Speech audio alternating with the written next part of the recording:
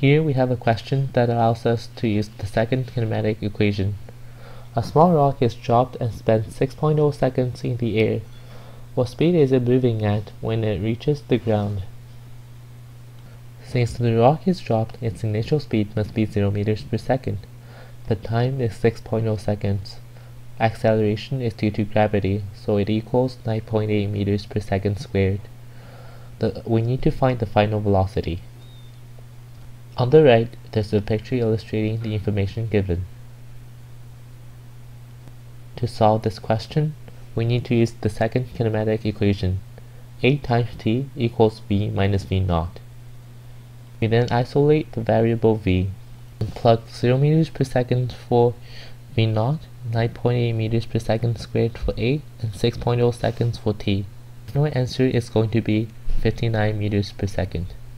Last but not least, let's check our units. Meters per second squared times second, we can cancel out the second, leaving us with the final unit of meters per second.